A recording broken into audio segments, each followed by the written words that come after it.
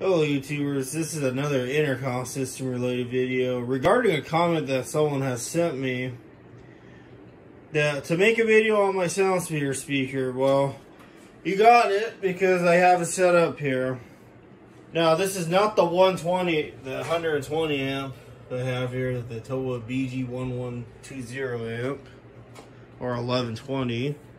I have it hooked up to a separate amp just to demonstrate that alone, because there's not a lot of videos of these Soundsphere speakers other than a bunch of expo videos, which they never really fully test that stuff. So in terms of music, so I got a little rig going here. I have this cheapo CD player back out with the obviously YouTube copyright free music on it, of course. I have the inputs, the output going to input, 70 volts. Now, this is a Soundsphere model 110A speaker. There's a bunch of different models of these. Now, I did get the white version because I came across it for cheap. And B, I think it's cool. Black ones are cool too, but those ones are very expensive. Now this line goes to that amp, it's disconnected. It just runs back to the Tele4 speaker up here. But this has got some unusual taps in the back here. You notice something unusual about that tap chart? 25 is normal, 70 volts normal, 100 volts is normal, but 50 volts.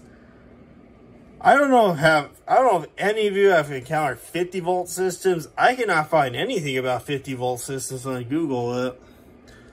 So I don't know where Soundsphere got 50 volts from. Here's the sticker right here. Yeah, it says made in the good old USA. And this is really heavy too. It's actually a heavy guy. Came with this supports, so I strapped it onto this here, which this is strapped to trusses back up in the attic, so don't worry, this will not fall. Here's a close look at the driver.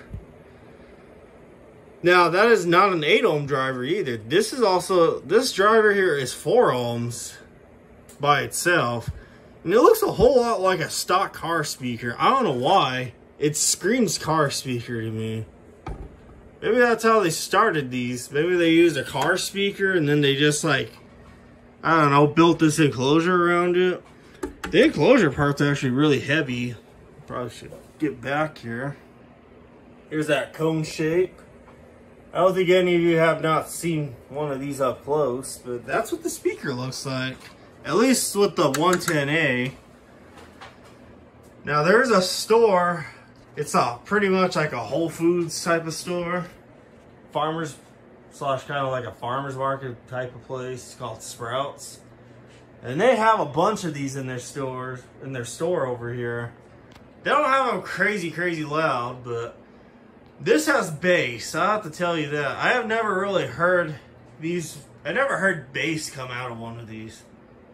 And then there's a Michael's not too far from my house that it's always had these, but it's the black version. And I always remember going to that store as a kid looking at them and like, those are so strange and cool looking. Well, I got one here now, but the white version, so. Play the song.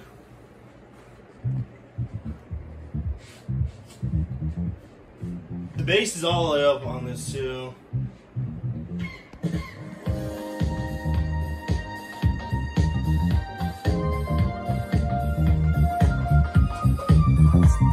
Has a lot of bass.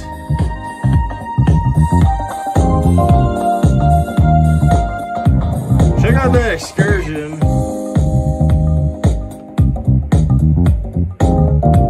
That's actually really moving around in there.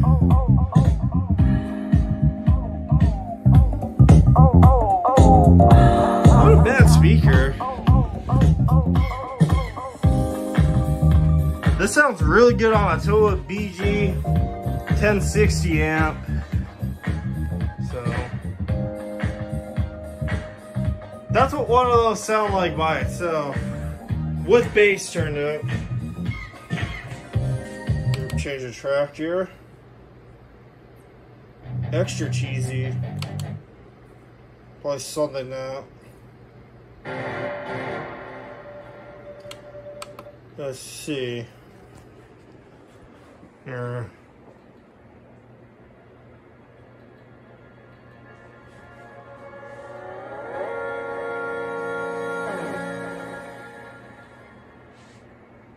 Now I actually have the treble quite low on this one, so I'll probably turn the treble up.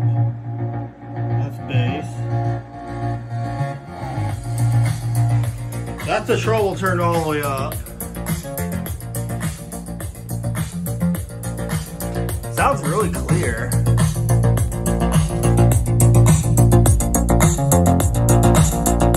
This phone with focus.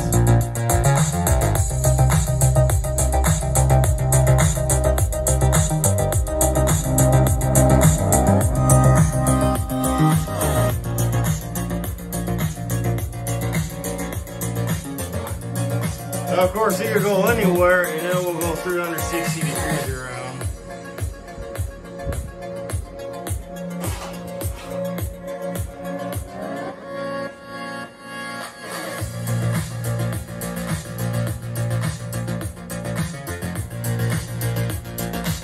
So yeah, there's a video on the Soundsphere speaker that, as I said, as I mentioned, it was requested. So yeah, I hope you guys enjoyed this video.